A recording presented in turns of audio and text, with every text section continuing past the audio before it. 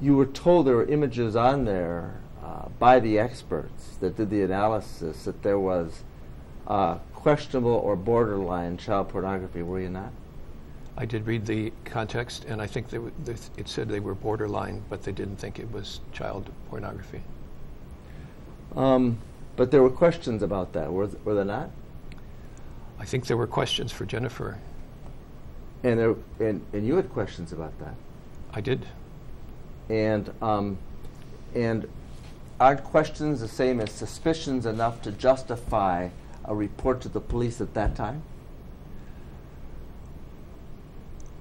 I sincerely thought that what we were doing with this outside investigation, that the person, the forensic person, and the retired policeman had the wherewithal to make that decision. You say outside investigation. The fact of the matter is this is an internal investigation. Yeah. That is with an outside company. An outside company hired by the Archdiocese. Correct. To find out for them what's on it, right? Right. Okay. And all of this investigation was done and handled by those retained and those in your office, correct? Nobody outside the Archdiocese. You're referring to the 2004 time frame here? I'm referring to the yes.